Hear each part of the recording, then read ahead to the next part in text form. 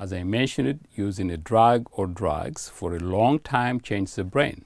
I want to highlight one aspect of this: tolerance. Tolerance can develop quite quickly for drugs like alcohol. Tolerance means that we need to have more of the same drug to get the same effect. The brain does not like to be overstimulated, so it adapts. It can, for example, reduce the number of receptors that the neurotransmitters bind to or make them less sensitive to stimulation. The problem is that this changes normal functioning of the brain.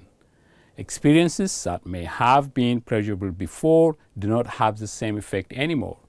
When a person stops taking the drug, this unbalance is revealed. People show withdrawal symptoms.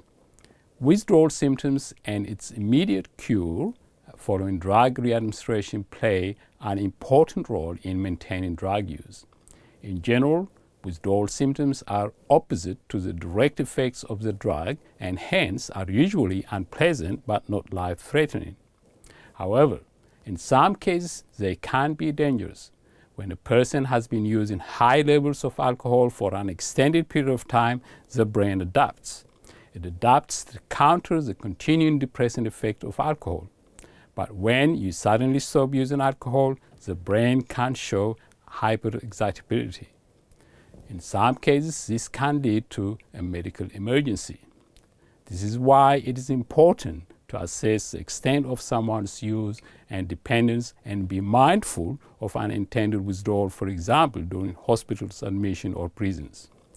We will look in detail at how to assess someone's level of dependence in week 2.